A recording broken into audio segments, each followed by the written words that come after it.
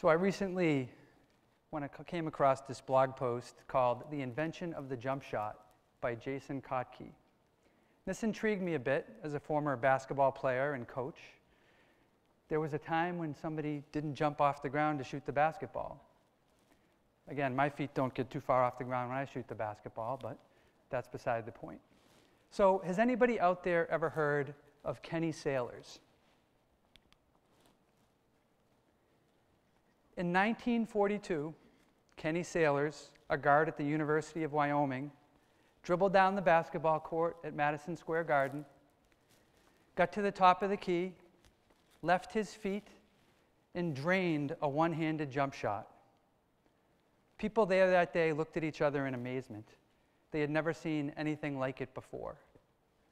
Current University of Wyoming coach Larry Shiat described that as the shot that changed everything. But why? Why would a young man who grew up in rural Wyoming decide that he had to all of a sudden start leaving his feet to shoot the basketball? Well, it's definitely one of those cases where necessity was the mother of invention. You see, Kenny Sailors grew up with an older brother named Bud, who was 6'5".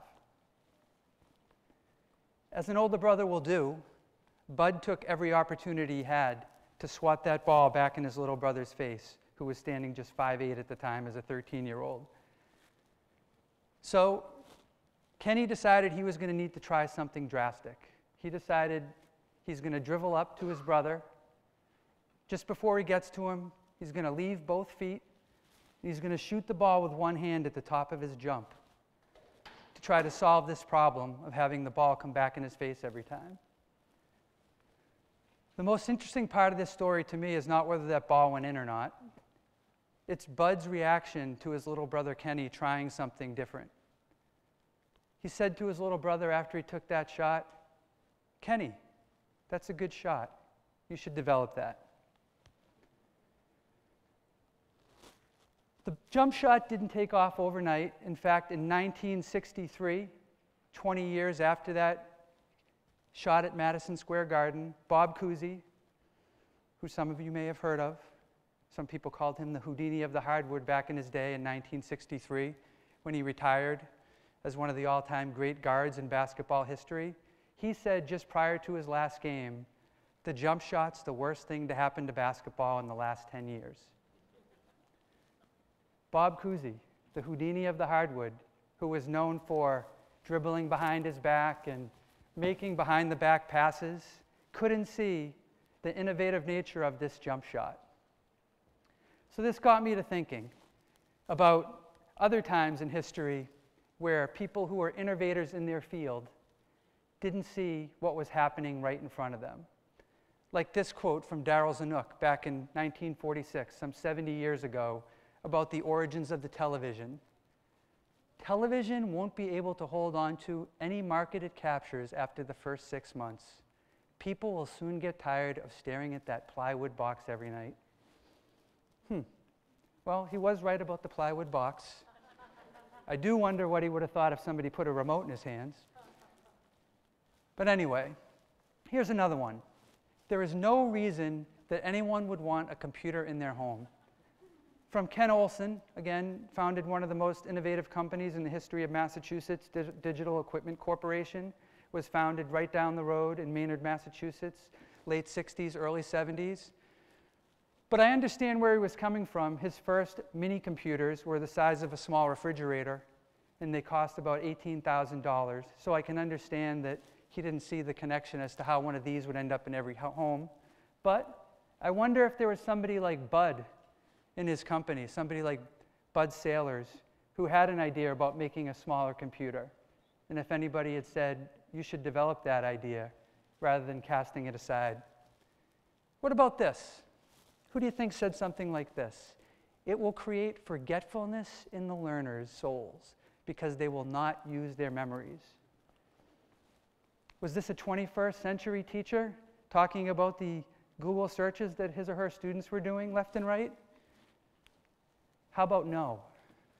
This was Socrates in 400 BC talking about writing Prior to that point, students internalized everything by just reading things off the page and studying it. But as students started to write, he worried that it would hurt their memories. I think we hear some similar things today about digital reading, but that's not what I'm going to talk about today. This whole thing reminds me of the work of Stephen Johnson and where good ideas come from. And I'll let you digest this quote for a minute. Think of the adjacent possible. This is how he describes it. It's a house that magically expands with each door you open. You begin in a room with 4 doors, each leading to a new room that you haven't visited yet. Once you open one of these doors and stroll into that room, 3 new doors appear, each leading to a brand new room that you couldn't have reached from your original starting point. As I think about some of the changes that have happened in Burlington going back before 2010, I think about the adjacent possible and some of the access points, some of the doors that we've presented for our students. Some of the times we've said, you should develop that, and some of the things that have happened because of it. You see, back before 2010, when I was the principal of Burlington High School, we didn't allow mobile devices, mobile phones in the building during the school day. We had assistant principals spending their time chasing these devices, calling parents, come pick up this phone, doesn't belong in school, it's a distraction. But we thought about our mission statement here in Burlington. There's words like creating productive citizens, and our learning expectations talk about teaching students to use current technologies. We can't teach citizenship without talking about digital citizenship. And our students can't use current technologies if we're blocking and banning these technologies. So a mindset shift started to happen. And these are some of the pictures that have taken place in the last couple years. But when I think about the adjacent possible, I think about entering a room and giving access to a door and saying, you should develop that, and a student opening the door. And the adults in the room not really knowing what's going to come of it. That's exciting to me. Here's an example. This is the best example I can think of. So there's a group of students at Marshall Simons Middle School, and they have this activity block where they work with a 3D printer. They read an article online about the fact that there's places where people are using 3D printers to produce prosthetic hands for people that don't have them. Next comes in our friend from a nearby community, Frankie, who was born without his right hand. You see the picture in the top right-hand corner? That's Frankie's mom holding the prosthetic hand that the healthcare had provided for her son. Unfortunately, it's this strange contraption Frankie had to put over his shoulder and make some awkward motion to get the claw at the end of the hand to close. Made it very awkward for him to ride a bike and do a lot of the other things that we take for granted.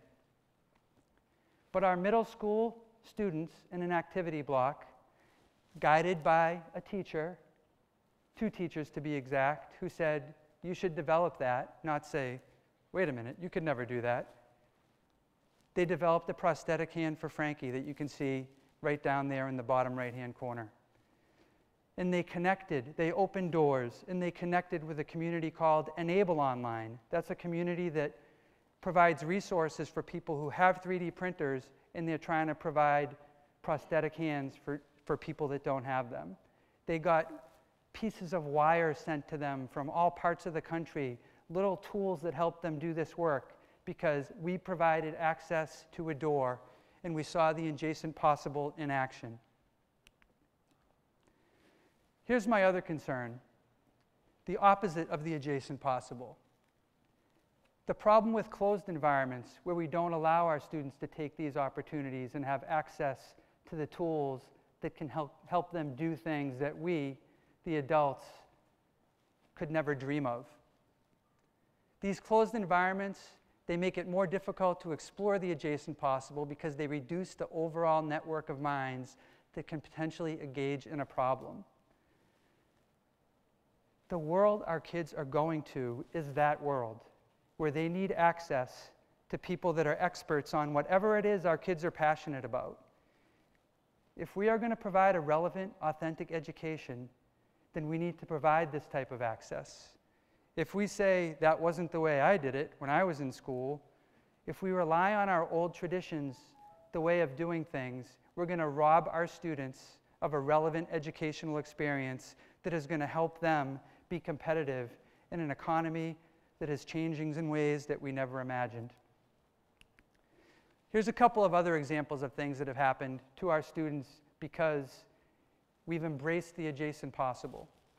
The top right-hand corner is a story about some of our students from our help desk back in the first year of the Burlington High School Student Help Desk.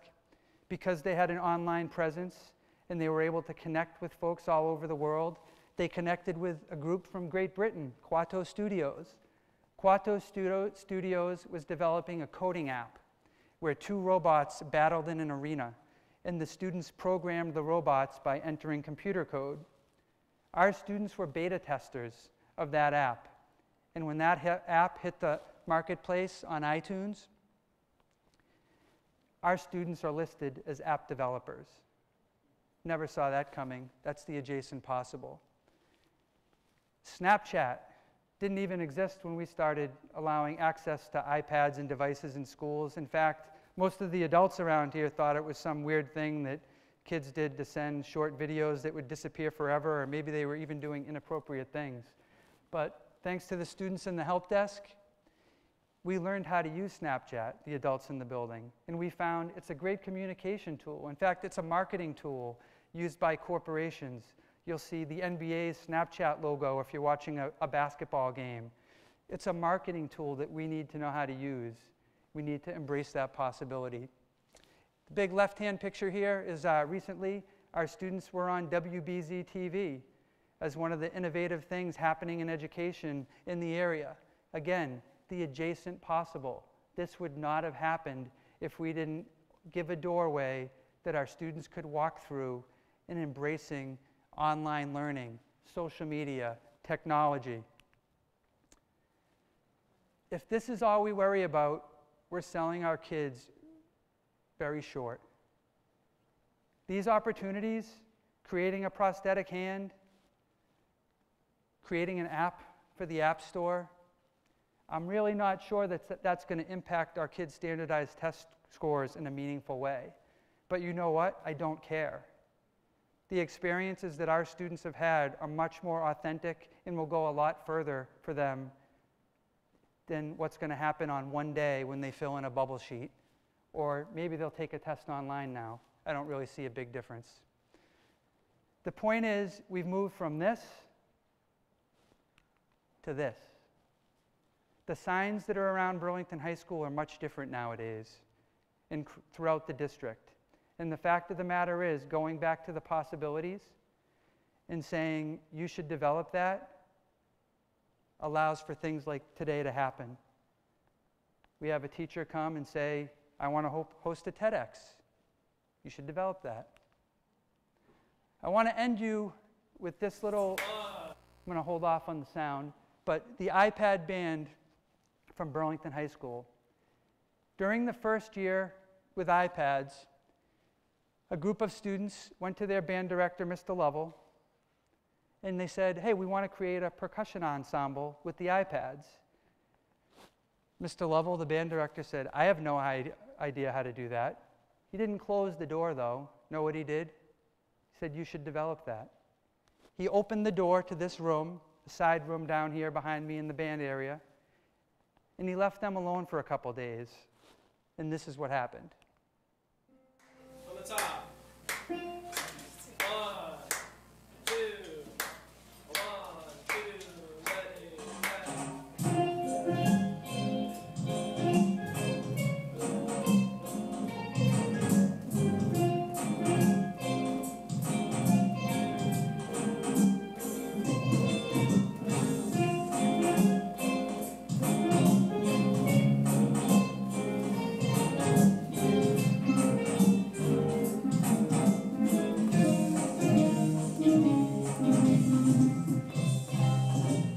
Funny thing about this, a short time after I posted this on YouTube, I got a call from a professor at Kansas State University.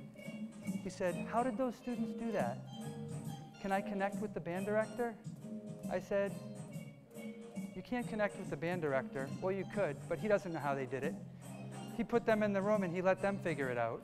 So the interesting thing, about a week later, the leaders of this ensemble had a Skype call with a music teacher from Kansas State University to explain how he could do this with his students. That is the adjacent possible. What we need to do in our schools is we all need to develop a mindset where when somebody comes to us and asks us to do something, our first reaction isn't from our own limited historic knowledge of what happens in schools. We need to pause, and we need to start with, you should develop that. Thank you.